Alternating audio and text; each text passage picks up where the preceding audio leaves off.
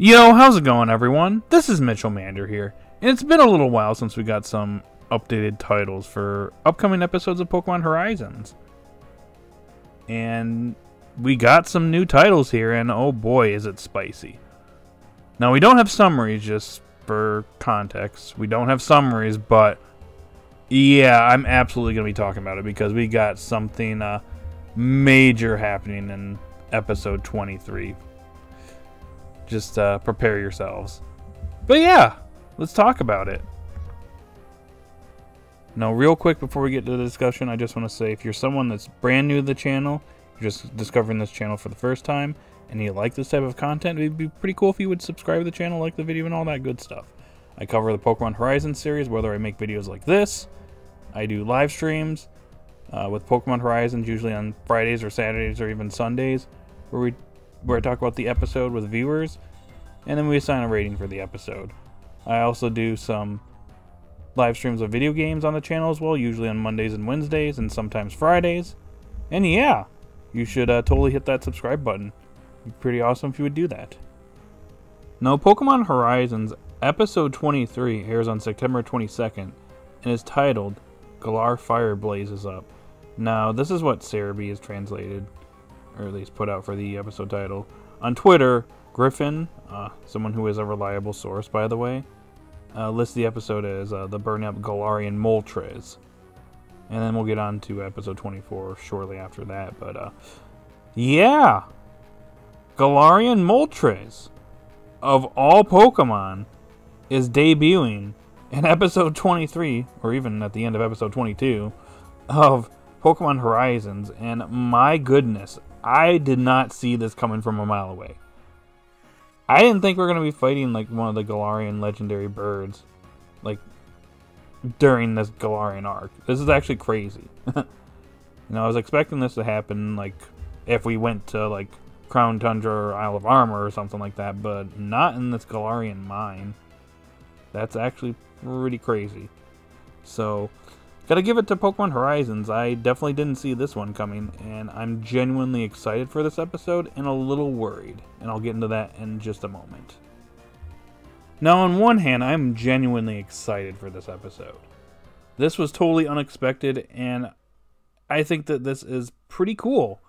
We're getting a raid battle, which, obviously, we had raid battles in the prior series, but getting one here, it makes sense. We're in the Galar region.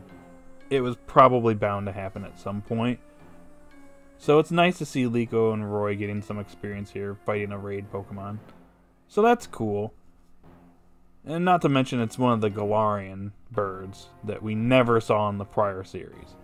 I don't know if we're going to see the other two at some point, but that's cool.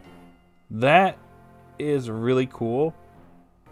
And I really like this. That makes me super excited for this episode. But on the other hand, I'm also kind of worried and a little nervous here.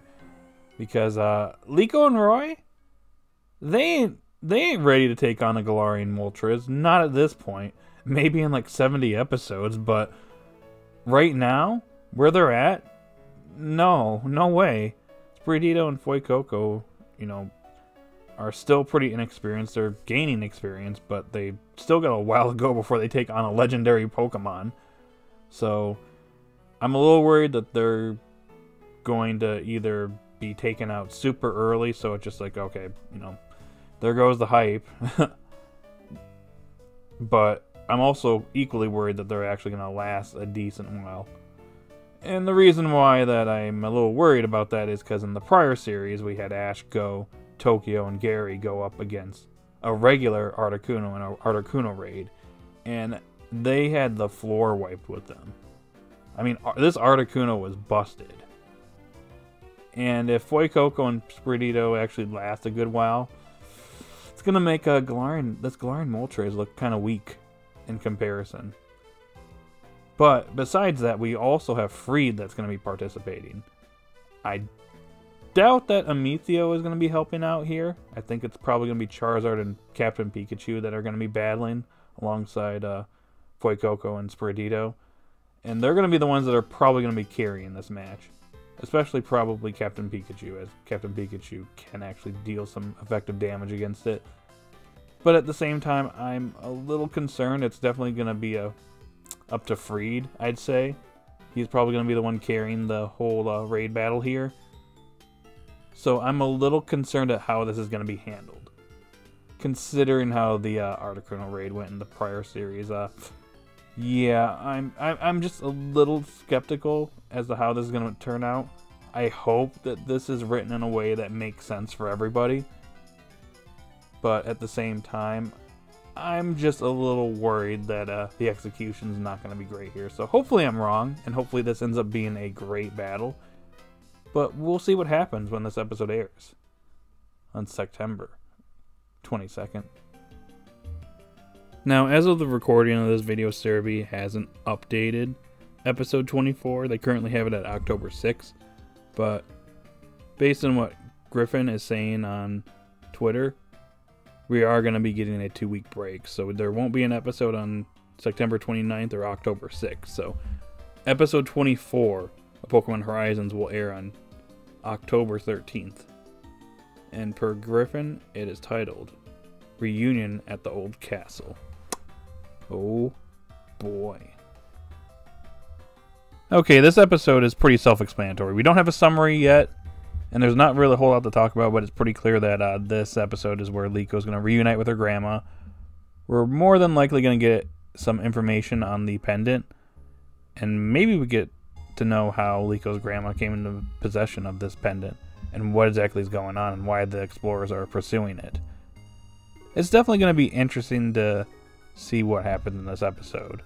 And maybe we'll learn where we're going next, because I'm pretty sure we're getting close to the end of the Galar arc. We're probably going to be going to the next region next, which could potentially be Alola, but that's to be seen. So, I guess in the comment section down below, what do you think is going to be happening in this episode in particular? Do you think we're going to get some information on the pendant? Do you think we're going to meet another gym leader? Since Galarian Moltres was unexpected, do you think there's going to be something unexpected happening in this episode as well? I'd like to hear your thoughts on that in the comment section down below. But anyways, look forward to this episode when it airs on October 13th.